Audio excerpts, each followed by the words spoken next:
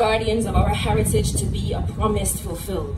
No more waiting until the infrastructure run down and derelict to let it click that we got to protect these fields and hills. I want our capital city to live up to the build of our spirit. I want an end to sanitizing the history to make it palatable to people who visit.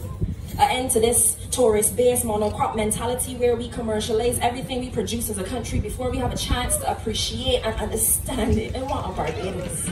So rise, you African sons and daughters. Let me bust the steel fires and fold.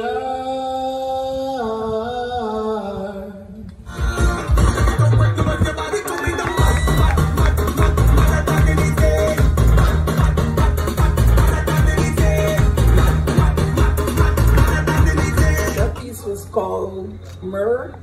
Kamau had asked me for a herb poem and I didn't know what he wanted to do with it, but he ended up putting it in his book Leviticus and he credits me for it in the book.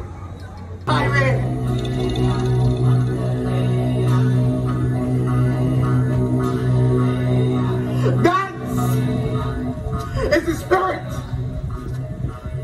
that looses us,